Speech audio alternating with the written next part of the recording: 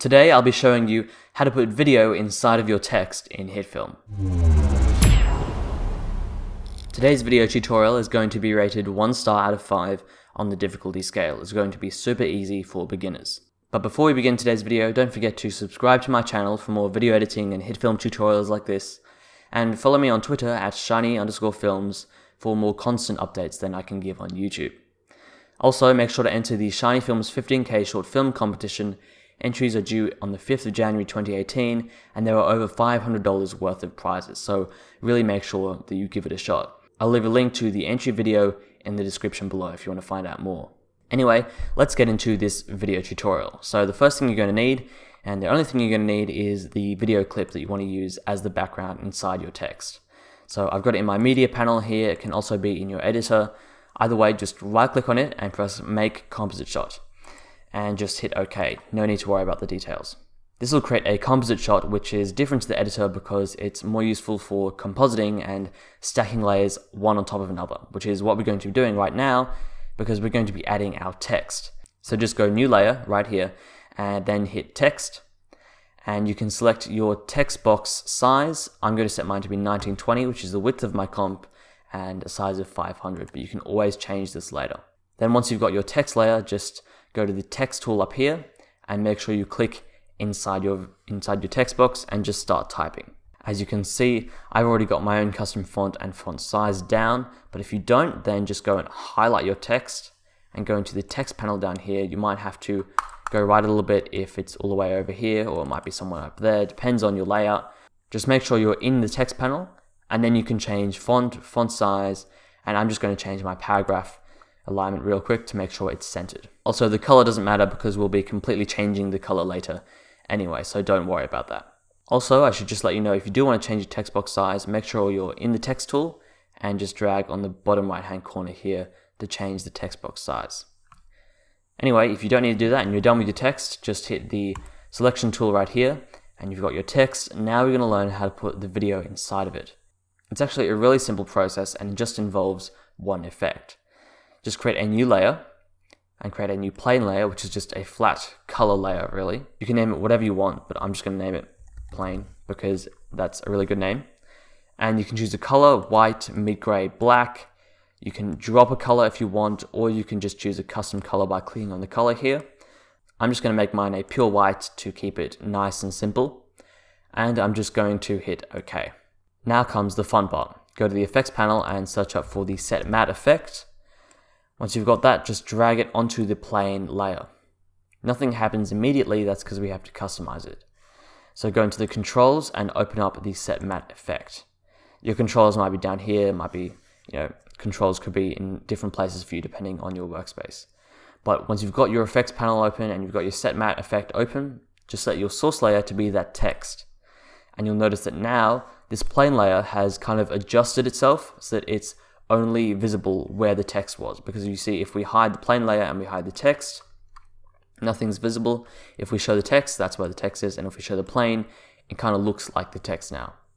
So make sure you keep the text hidden, and just all you got to do is, instead of keeping it on replace, just make sure it's subtract, and that way it'll subtract the text from the plane and you'll get this white background or whatever color you chose with the text inside it behind here. Alternatively, you can also keep it on replace and just hit invert, but whatever floats your boat. I prefer to keep it on subtract because why not? But make sure you don't delete your text because it uses this as a reference. So don't delete it, just keep it hidden and non-visible. So that's the basics of it, but as you noticed in the little example I gave, I also have this animation where it kind of comes down and it shows itself in a really cool way. And this is something that is a little bit more complicated, but I'm still going to show you how to do in this second part of the tutorial. So what you can do is just open up your text layer, just open up transform, which is like position, scale, rotation, that kind of thing. And we're going to start doing some keyframing.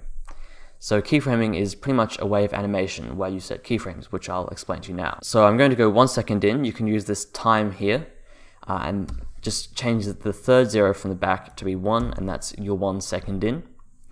You can also just drag the slider to choose a custom time if you want.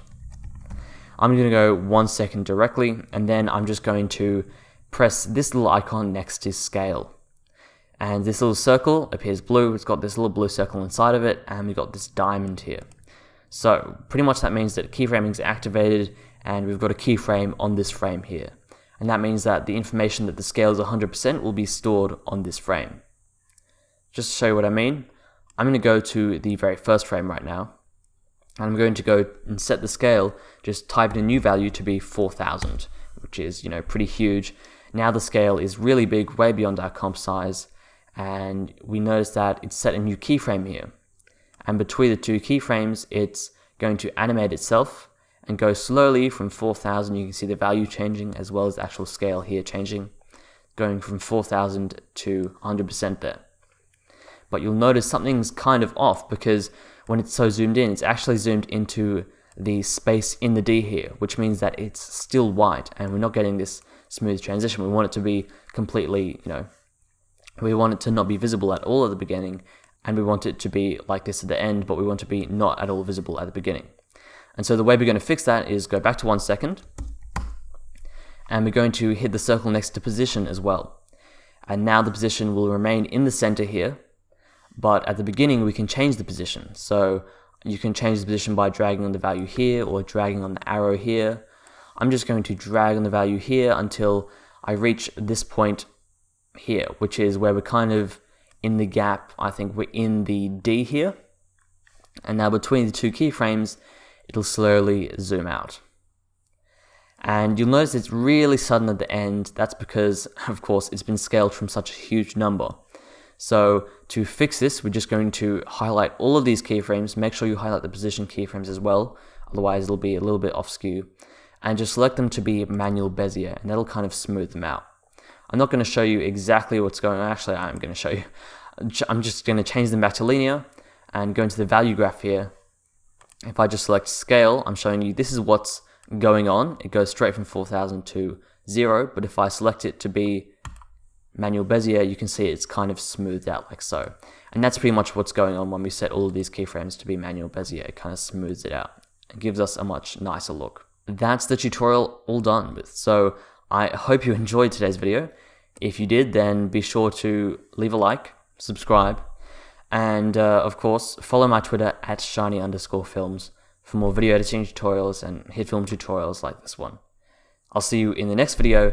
Stay shiny.